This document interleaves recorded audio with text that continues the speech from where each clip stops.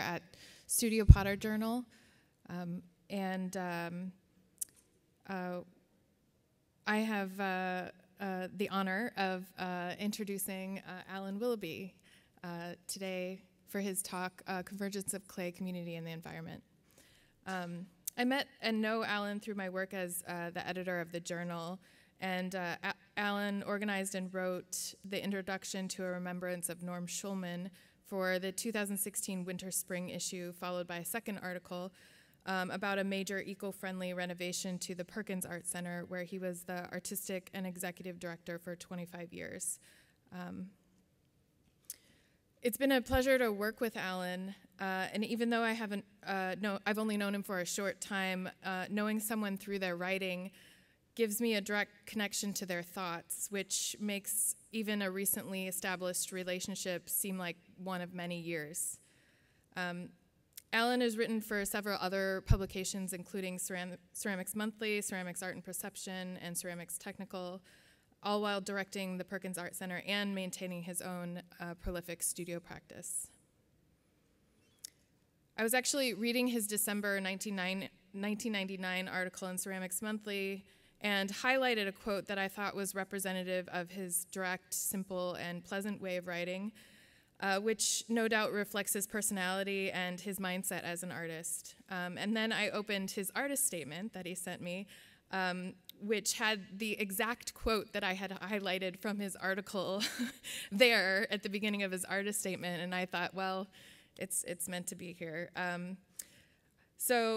And that quote is, "I'm drawn to clay because of its tactile and physical properties. It is a welcome respite from our 20th century world of and at that time it was the 20th century, and his artist statement said 21st century, so world of mechanization and super technologies. When I work with clay, there is a connection to something deeper and stronger, more primal. On days when I enter my studio, I leave behind the violence, the pollution, the global warming, and the consumption propagated by our modern day icons, and begin a quest to understand the deeper meanings in life, the connection to all things." Alan has recently retired as executive director of the Perkins Art Center for the Arts and returned full-time to his studio in southern New Jersey. He's rebranded himself as a re-emerging ceramic artist and educator. He makes both utilitarian and sculptural work, and for the past 15 years, his work has been fired in a Noborigama kiln built as a community resource for artists and students in the region. Alan has an MFA in ceramics from Clemson University, has been awarded 2 artist fellowships by the New Jersey State Council on the Arts. His work has been shown in galleries around the country and is in many public and private collections. It's my pleasure again today to introduce Alan Willoughby and his lecture, A Convergence of Clay, Community, and the Environment. And I would encourage you all to get to know Alan as I have, and as so many others have through his work in the community and in the field of ceramics. So without further ado, welcome Alan.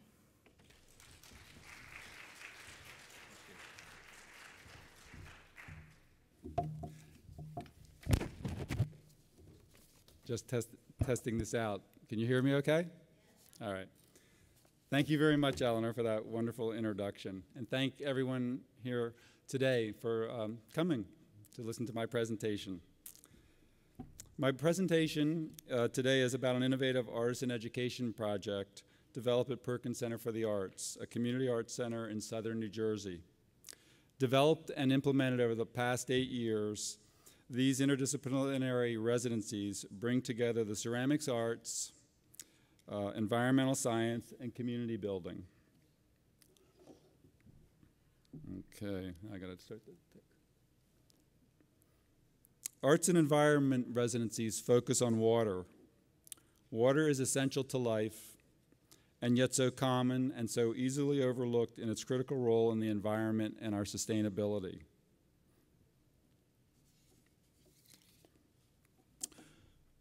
Rain gardens capture the water at its source and are an excellent filtration system. Impervious surfaces, including driveways, rooftops, and parking lots, prevent rainwater from percolating into the ground. Having nowhere to go, the rain runs off these surfaces carrying fertilizers, pesticides, road salt, grass clippings, sediment, and pet waste into local waterways. Scientific studies have demonstrated that the first inch of rainfall is responsible for the bulk of pollutants in stormwater runoff. A rain garden is designed to hold this rainfall and gradually filter out these pollutants in the water and return the water to the earth. Rain gardens are about thinking as a part of nature rather than man trying to control nature. First, I'd like to speak just a little bit about Perkins Center for the Arts, Artists in Education and community programs.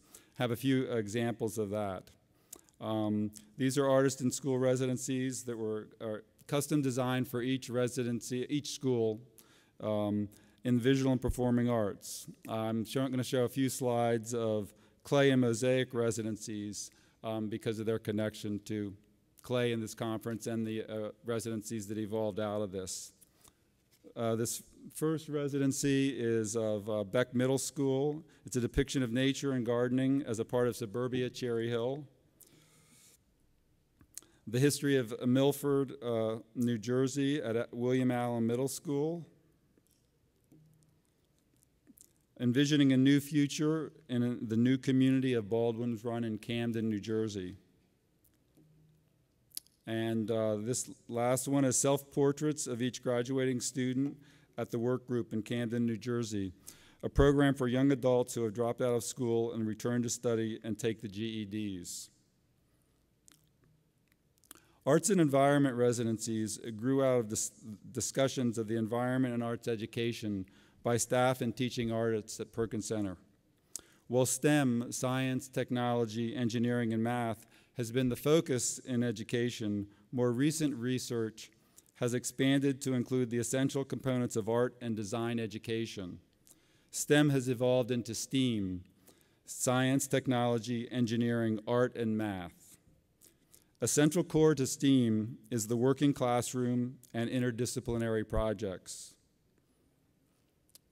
In this slide, I love the concept of tools as an extension of the hand. I often think in education in terms of the idea that how you can gain knowledge through your hands. And I think it's something that's not really taught in school, except as we bring it in through the craft medium. And I think that's one of the real potentials for learning that's there in the crafts.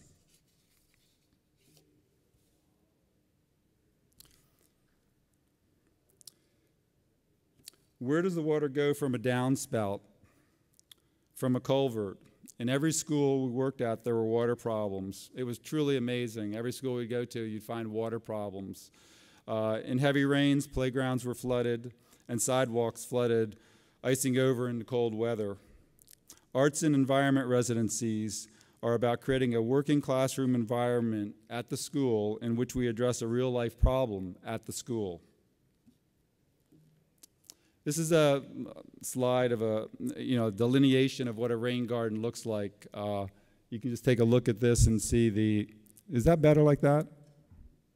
Is that better? Okay, yeah. The water coming down off the roof, going into the rain garden, and the different components of it.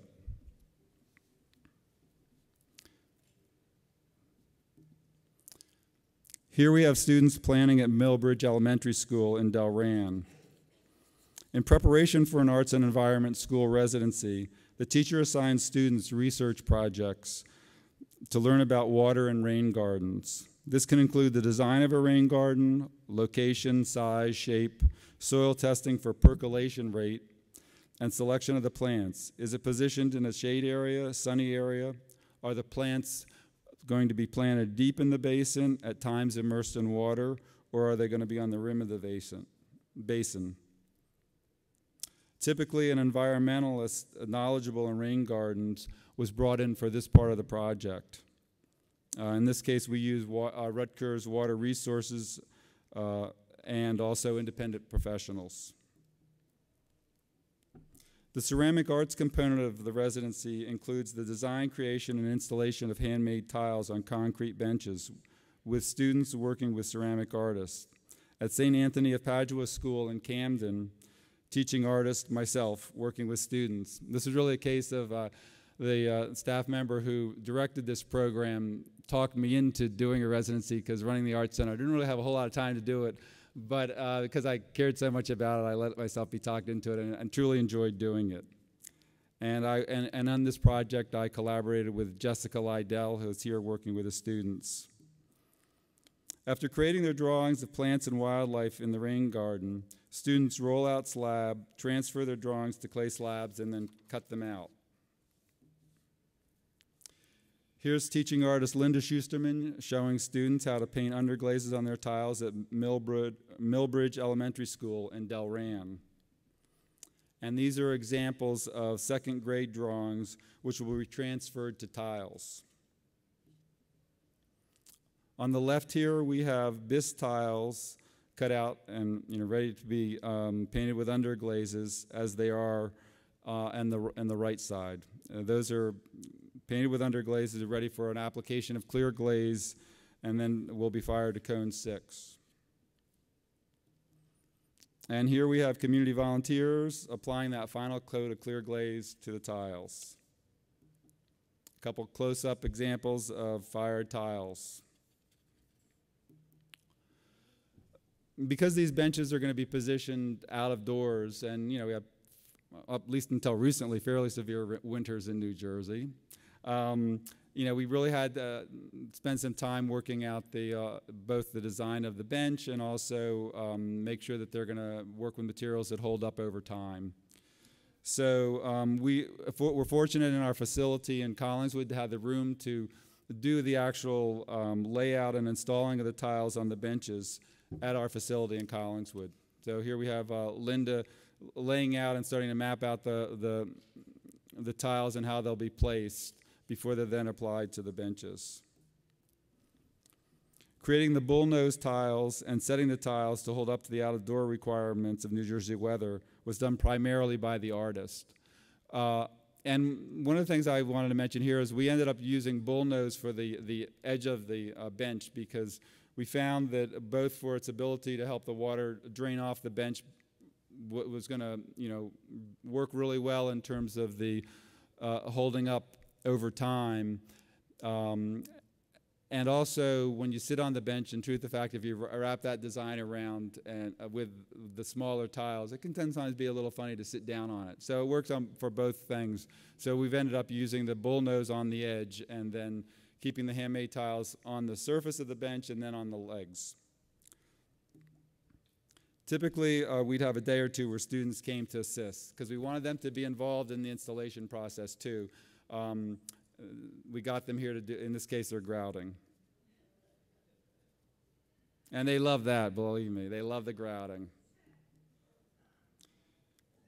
I like to call this the core values of when we move from STEM to STEAM. And I'm not going to read these out, but I'll just leave them up there for a second. These are truly the core values of what STEAM is all about.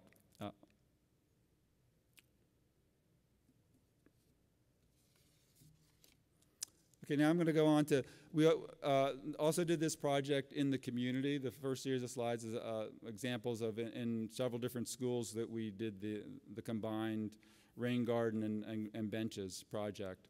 This is where we're doing in the community. Basically, it's on a parallel track, but slightly different. And in some ways, you could say it's a little bit more casual because it doesn't have to have the formality of that school structure, but equally effective. Perkins Center embraced arts and environment residencies, and having a strong education and community focus, we translated these into a community setting. Our first project became a part of Perkins Center's growth to a second facility in Collingswood, New Jersey. We asked questions: how could the arts and our environmental awareness be a part of expansion and growth to a new community? The adaptive reuse of an existing building was a good start, but what about the water runoff from the roof which flooded the first floor before washing onto the front lot and eventually finding its way into the public stormwater drain? Gradually, and working with very limited resources, we developed a plan to address this problem. Working with Karun and Kopf, landscape architects from Philadelphia, we designed an eco-plaza for the building's front courtyard. The components of the plan included a rain garden, a courtyard area, and a community engagement project. In the courtyard, we used eco-pavers, and you can see those on the slide on the right here, if you look, or the image on the right here. Eco-pavers have small tabs on their sides, which keep them about a ½ inch apart, allowing room for the rainwater to filter down into the ground between the pavers. Instead of using sand between the pavers as you would with traditional pavers, you use a small-sized gravel so that the water can percolate down. In this setting, both the rain garden and the eco-pavers keep the water at the point of origin and prevent the water from running off into stormwater drains.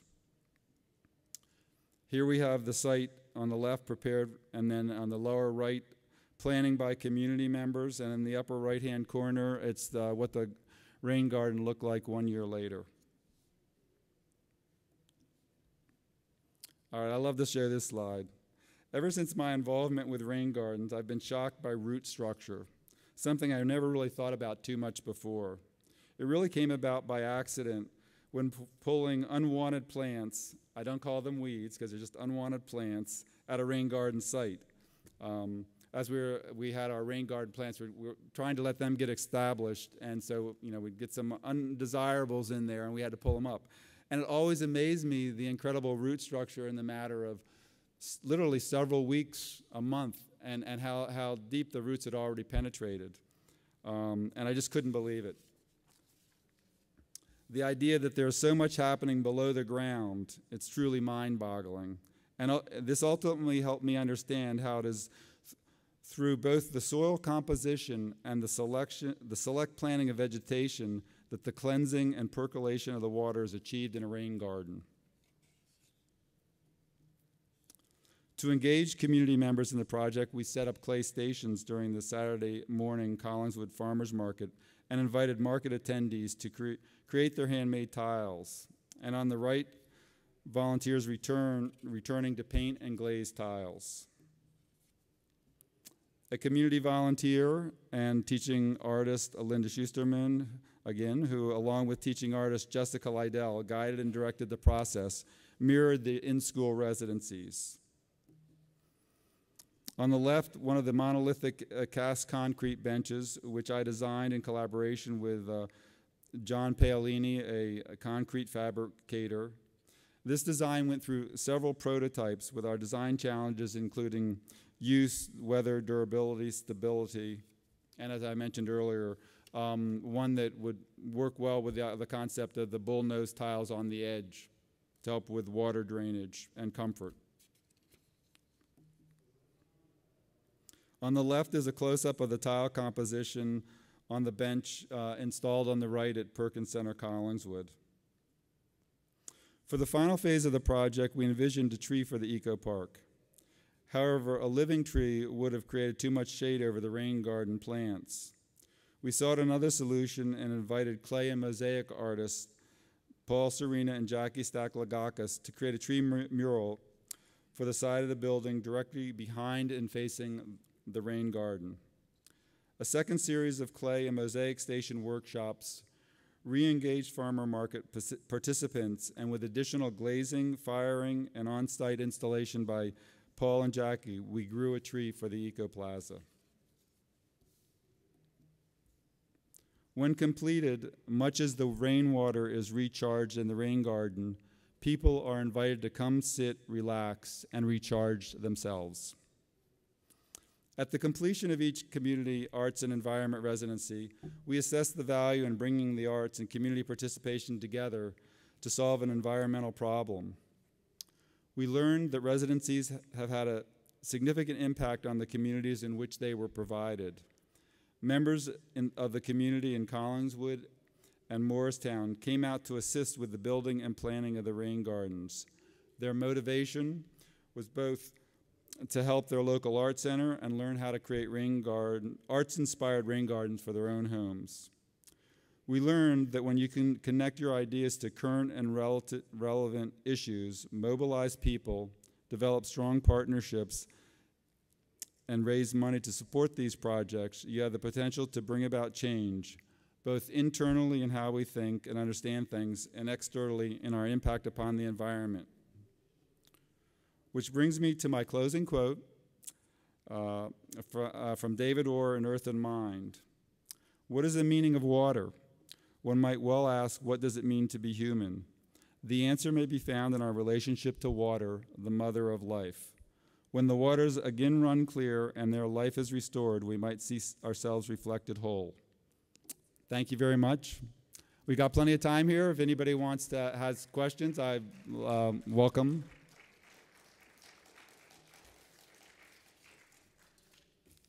One last thing I also want to say is that if in the is it called Crowd Compass? Is that correct? Well, through the NCECA app, there's a way to access information for each of the presenters, and on mine, I will be putting in a file there, both of in the organizations that you can contact in terms of learning more about rain gardens, and also if you're interested, a reading list. I'm a ceramic artist, but I've always had a lot of interest in the environment, and for some reason, I read a lot of environmental books. And I find that they sort of, in their own way, they come back and have an impact upon my work in the studio. So I brought a list of those, I put a list of those books up on my website. I'm not on my website, but they're in there as well. Yes, yeah, I'd probably, if you come up to the microphone, would be good. So I have a question about those unwanted plants, particularly in the eco-tiles. Like, did you lay down some kind of barrier to try not to get those unwanted plants to come up through those tiles? I mean, the floor bricks. Well, the rain garden itself is a basin area that is entirely planted with plants and vegetation. So it was really as the plants that were selected for the rain garden, and that's where the the environmental specialists work with us in selecting the plants. They were planted. It takes a while for them to get established.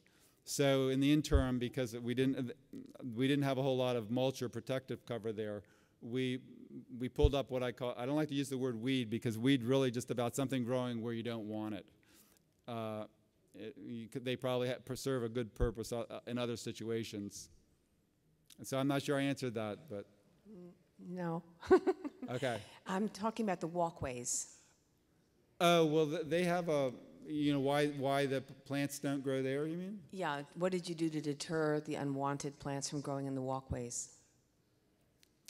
If anything. Okay, yeah, our eco pavers have a foundation of quite a good-sized layer of crushed concrete or stone kind of thing, depending on what was available. So it's like the least, because cars could drive on it, it's like 2 feet deep. But also it's good for allowing the water can go right through that and then get down to the ground below. So we haven't had a problem with plants growing. Inevitably, you might have a little bit of problem with that, but that's where there was always some care and maintenance involved too, which is an interesting topic actually, because I think on these projects in particular, one of the things was how are they going to be cared for? Because they are a living being kind of thing. They really require that, and so right now it's pretty much. Well, with every school we went into, we talked to them about that up front, and they really tried to develop a system where they would have volunteers, or a combination of volunteers and maintenance would be there to help with the care. And there's also there's a lot of pruning, things like that, which is ongoing. Any other questions? All right. Well, that's quick. Thank you very much for coming today.